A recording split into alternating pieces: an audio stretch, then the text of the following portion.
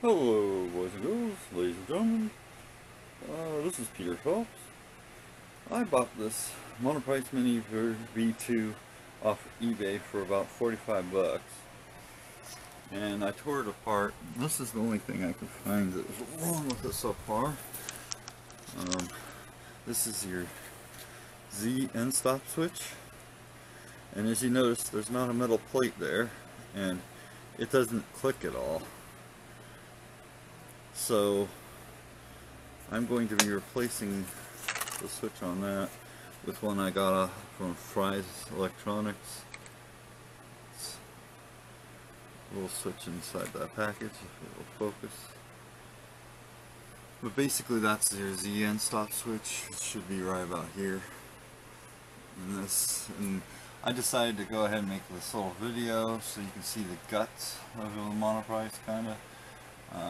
It's basically got just a stepper motor with a M5 threaded rod. You got two M6 rods here with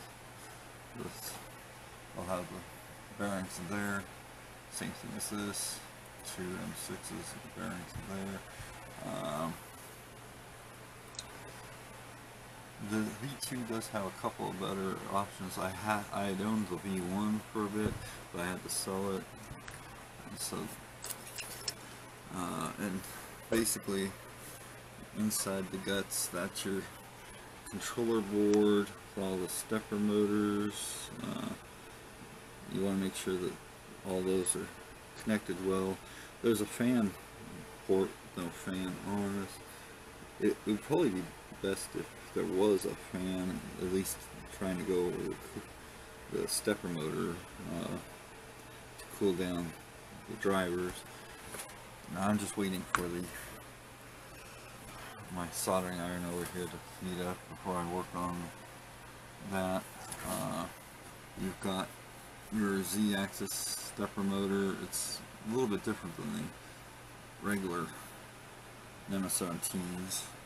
You've got your another stepper motor over here. That's your Y-axis belt drive, so it moves the bed back and forth. Then you've got lines up to the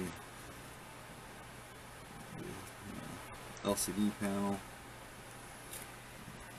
That's about it. Like, these things are all screwed in on top of this through holes in here. So they get screwed in there, they get screwed in the top. Just here. And then you've got, this is your extruder motor.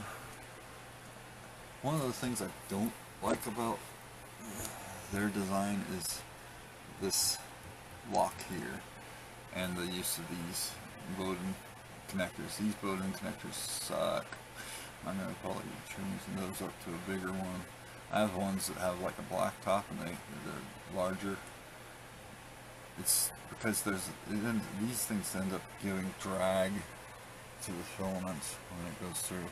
But you basically got to be careful about changing this or changing the nozzle. There's this itty bitty clip-on thing. Let me see if I can find it.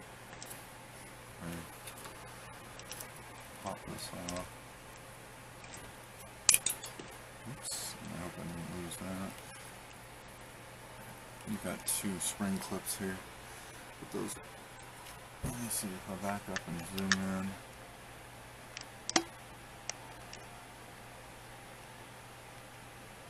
Focus, come on, focus.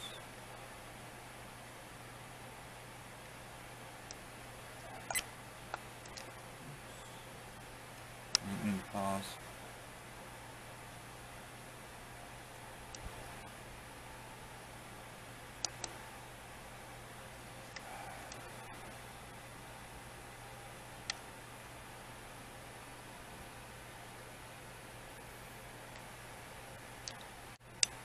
It paused and then nothing. Where? Okay. So basically you want to be really careful. There's a little bitty grub screw and a little metal block in here. And they're holding the heat brake throat and this piece in. You don't want to lose those. If you do, you're almost SOL, because Monoprice themselves don't sell them to you. I contacted them once and I lost one, but I eventually found it and was able to put the thing back together. But I was panicking for a while. So it was literally that. Alright, so I'm gonna stop here now, work on the in-stop switch. I wish this thing would focus better.